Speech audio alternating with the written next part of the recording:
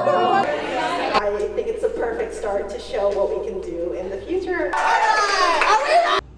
What the fuck? I'm gonna do that. I did it.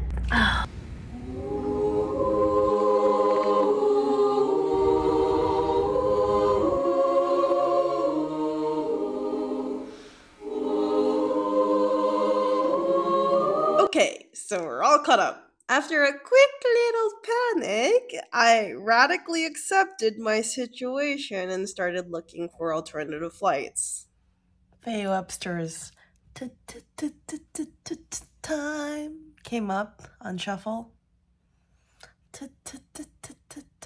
Time. All the flights had a long layover in London, so I decided to make the most of my L, and instead of transferring, just to fully land and tour the city for 3 days. It's my first time, I've never been, and I'll take the train into Amsterdam. Now suddenly, I had another shot at my last day in LA, and I quickly managed to repack down to 1 luggage to fix last night's disaster. All my life, whenever I pack for a trip, I always do it while Miss Glamorancy's Travel Bag Essentials from 2014 is playing in the background. Last tie cleanup included finding a way to archive this bouquet of bouquets from all the flowers I received at my gallery opening night. I stored them all into this 1 Megatron bouquet. I also now had to distribute the bags that I'm leaving behind to my friends who can take it to the studio later, because the freight elevator to my studio doesn't work today, and I can't carry all these things up myself in this time frame. I needed to drop 1 last bag off before I leave, and I'm stopping by at my friend's house, and I realized, how am I still in Glendale? Why am I still in fucking Glendale? Get me out of here! Jesus fucking Christ! Get me out of here! I parked and dashed in a hurry, but stopped in my tracks at the Magdalena Bay posters. I've been a devoted fan of the pop duo since 2020. A few months ago, I went to their birthday party as a +1, a friend of a friend. And they were so kind and welcoming, taking care of all the guests in their home. I couldn't believe it, and I really still can't. I remember that friend who invited me when they first mentioned Magdalena's Bay's name casually in passing, and I tried so hard to look normal as my friend described their upcoming project together, and that teenage fangirl flame doesn't just go away. Not even at 25. It doesn't go away when you have mutual friends, not when you remember that they're just people, not when you're in the same room as them as a legitimate guest, and not when you summon all your senses to calmly ask, "What's your dog's name?"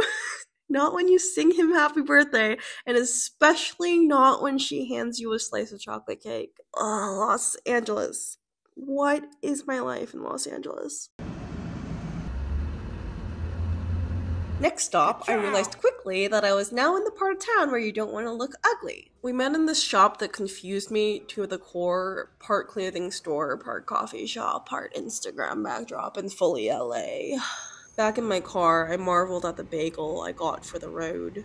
In the sun, it had an angelic quality that fully consumed me. And then I fully consumed it and dashed to my last stop because, oh my god, I am actually going to go. I am actually almost done. At the studio parking lot, there was this man struggling to find his destination within the building, and I knew the way. I also needed help for an extra set of hands to carry my load up 4 flights of stairs. However, I was actually very hesitant in this moment to ask him for help because I felt insecure about my physical appearance that day. I was scared to ask him for help because I was worried he might be cruel when he declined, and I've been in too fragile of a state to handle that emotionally, and I've seen it.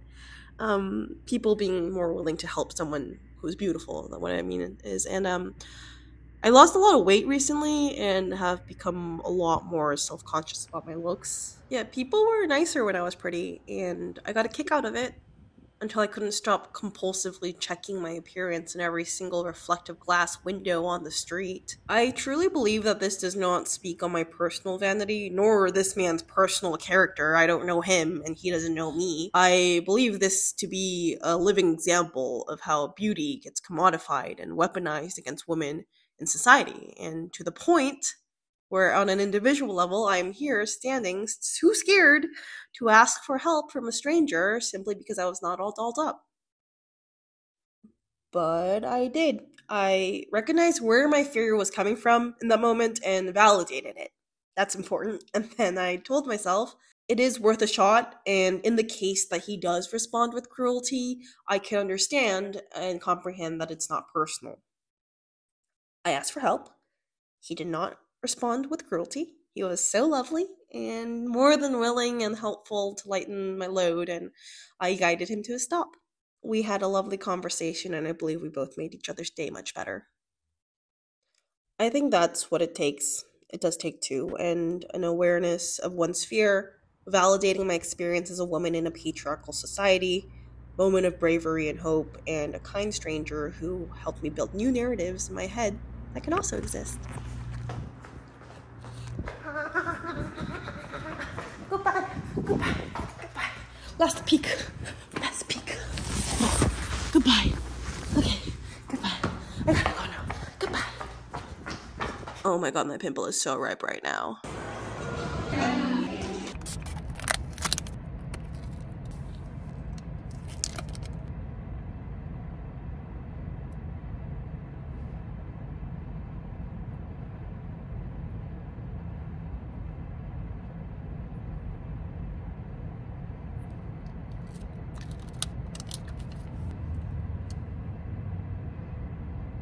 Ow. Stress testing it. Okay, that's not gonna stay. Ow. Pimples hurt! This is for a haul I got for the trip. This body cream, they usually come in a really nice, sturdy glass jug. I've tried the vanilla vibes, and I love that scent a lot. And the texture, it really, my hands hurt because they're itchy. The texture is so rich and good. I've originally actually wanted this Bohemian Fig smell, but they were out of it in the nice big tub. Oh, that's nice. But perfect that they have it in the travel size. I'm gonna use that for the in-flight. Then I got my Summer Fridays jet lag for the flight as well, tweezers. And then they just happen to have the 500 point perk be a shampoo and conditioner set for travel. Well, that's so perfect. Perfect! Is it a lie if you choose to edit down your answer to tailor towards what you believe is the extent of your listener's comprehension? People keep asking me why. Why are you moving? Why Amsterdam? Why are you leaving LA? I have an answer to every single one of those whys. I never tell them fully, though. I learned how draining it is to explain yourself with the goal of mutual understanding of context and circumstance. Blame it on my experience of putting out my diary online for 200,000 people to see and each have an opinion on, I guess. But this feels like one of those few moments that I do believe it could be worth it. So here's the part that I leave out in those answers usually. I'm leaving LA because I'm getting too close to Hollywood.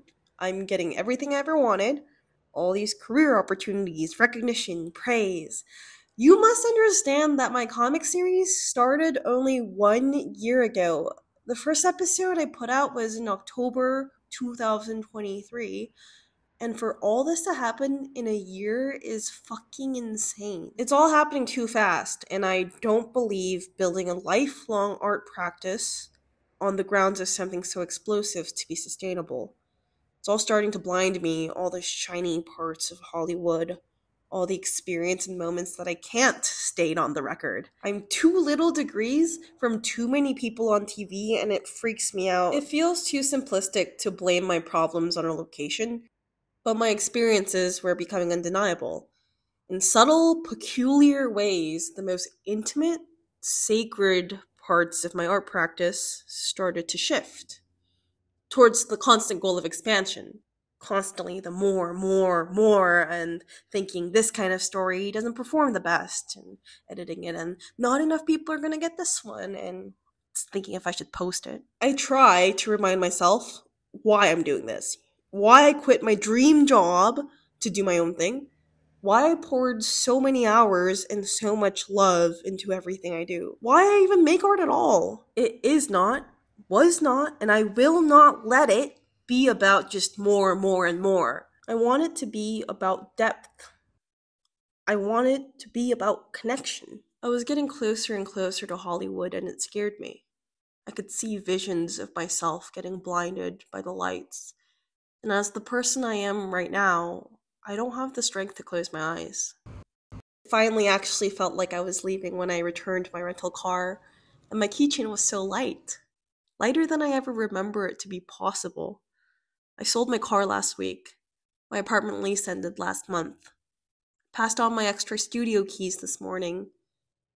And I still need to cancel my Touchstone membership. I think I'm ready to leave.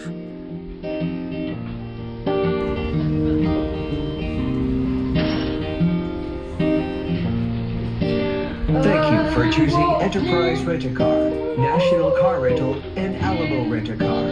It has been a pleasure serving you. We hope you enjoyed your stay in the Los Angeles area. In a few moments, we will be arriving at the airport terminals. If you still have your rental car keys, please return them to our driver when you exit the bus. There will be 6 stops servicing the 8 terminals at LAX. Please check your boarding pass for the terminal that you will be departing from. Thank you again for choosing Enterprise Rent-A-Car, National Car Rental, and Alamo Rent-A-Car. We look forward to servicing your future car rental needs.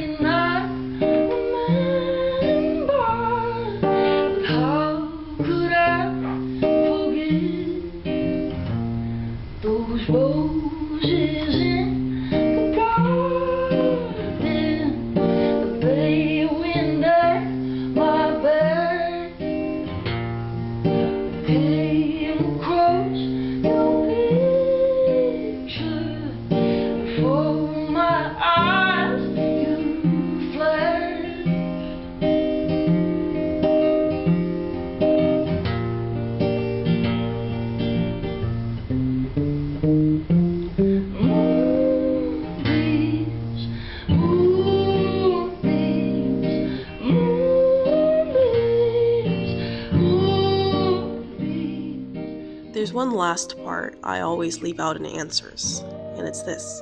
The scariest thing about getting close to Hollywood is I want it to be closer. I want it to be me. My flight left on time. I think I did too.